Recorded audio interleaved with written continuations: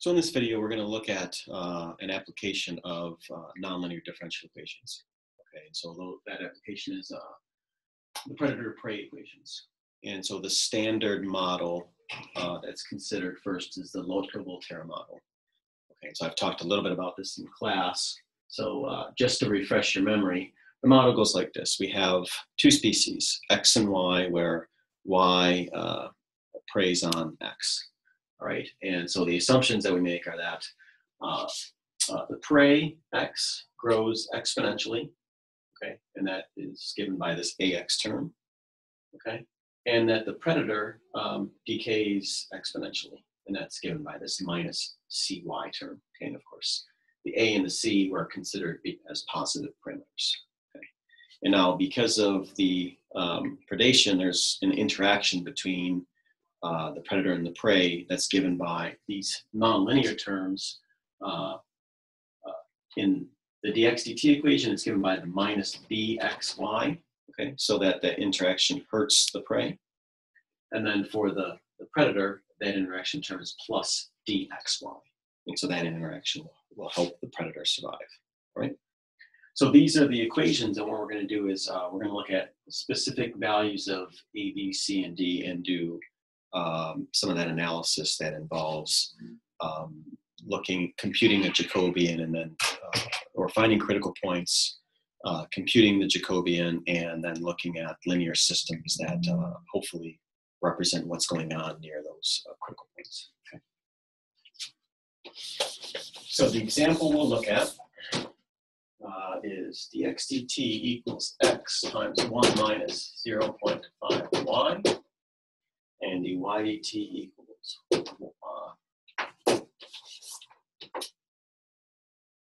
y times minus 0.75 plus 0.25x. Okay, so this is with x and y factored out of these equations, or if I distribute the x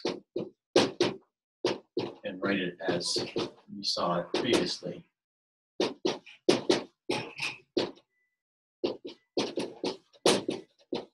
System looks like this.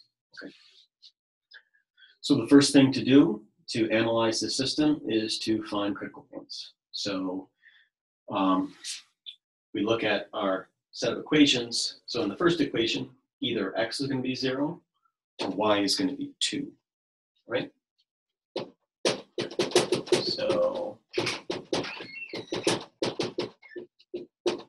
So if x is 0, and if I plug that into the second equation, well, if x is 0, it turns out that y must be 0 as well. So certainly this is a critical point. This certainly makes sense. I mean, if there's no prey and no predator, okay, nothing's going to happen. All right, another critical point is, well, now if y is 2, okay, so notice that satisfies the first equation. So I plug y equals 2 into the second equation.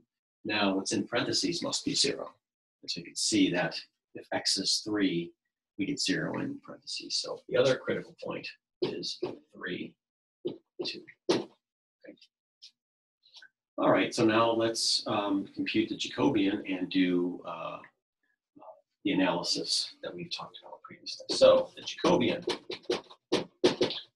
is, so we take our first equation, dx dt, and we differentiate with respect to x. So we get 1 minus 0.5y. And then we differentiate with respect to y. Like I said here, it's minus 0.5x.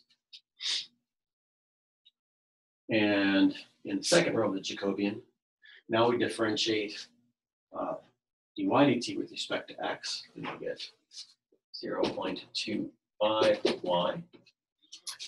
And then in this entry, minus 0.75 plus 0.25x. Okay. And so now what we're going to do is we are going to analyze the critical points by computing the Jacobian.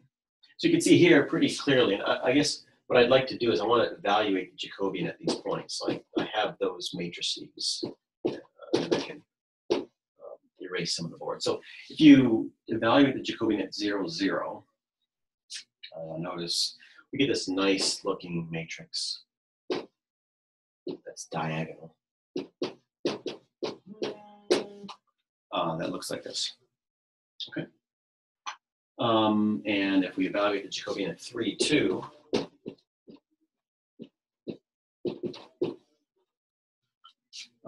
let's see. At 3, 2, so that entry is 0. This entry is minus 1.5. This entry, 0.25 times 2 is 0.5. And that entry there is 0. Okay. So now I'll erase the board and we can look at each of these critical points.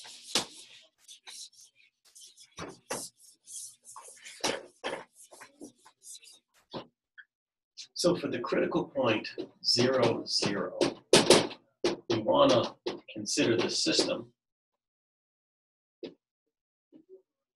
that looks like this.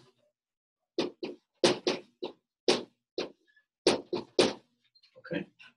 And for this system, since our matrix A is diagonal, okay, which means that only the entries on the main diagonal, which is this diagonal here, are non-zero.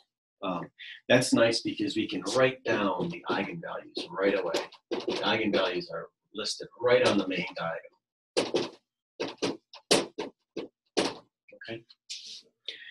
And we can even write down corresponding eigenvectors, which you can go through the work if you'd like, but B1 is equal to the vector 1, 0, and B2 is equal to the vector 0, 1, right? So if we were to actually zoom in on the phase portrait for this system, you would see the following.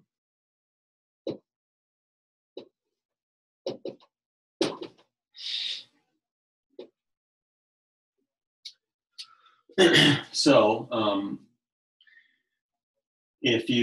so we're at the origin, and I'm only going to basically look at the picture in the first quadrant because that's all that really matters for our predator-prey system here.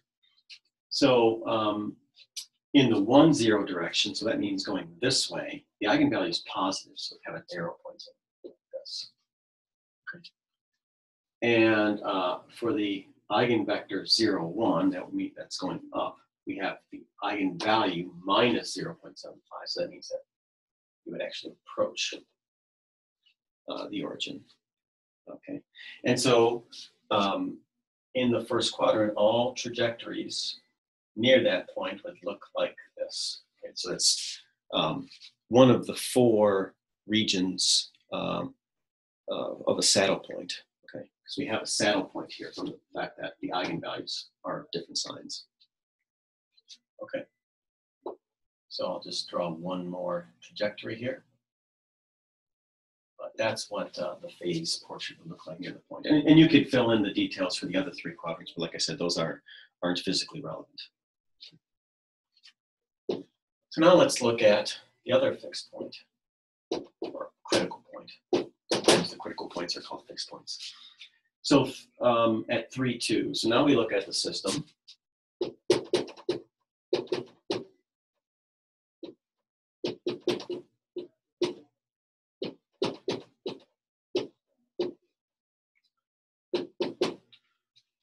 That looks like this.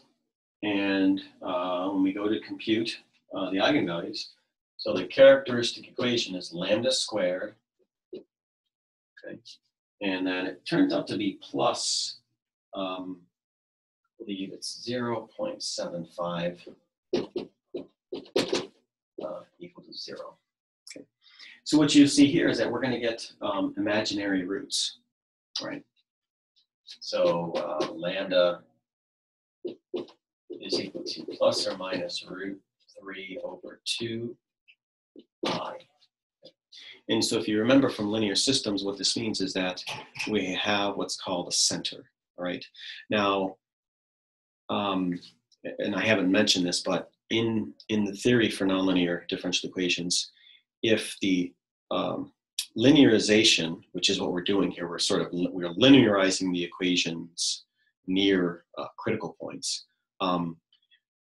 If we get a center, it means that we can't quite rely on the linear system to tell us what's really going on. We have to do a little bit more work.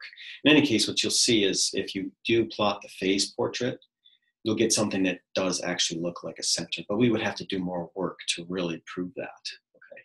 Okay. So here, this, as I said, leads to a center. And if we were to look closely, and I encourage you to actually look at figures in the book or to use p-plane. If we go to the point 3, 2,